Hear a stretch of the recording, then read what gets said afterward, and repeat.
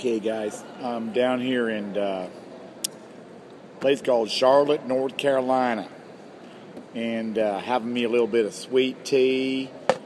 You know, I live in San Francisco, but when you go to Charlotte, North Carolina, you got to have some sweet tea. So I'm having some sweet tea, and I'm thinking about what it means to be part of the herd. What's that mean to you, be part of the herd, okay? So if you're going to be part of the herd, that means like you're kind of like a sheep, right? When you're part of the herd, it means that you want to do what everybody else does. You want to fit in. You want to be just like everybody else. You don't want to ruffle any feathers, right? Can't ruffle any feathers. But really, I want to get as far away from the herd as I possibly can. So if you have the herd mentality, you might need to take a look at that. That's all I'm saying, okay? All right.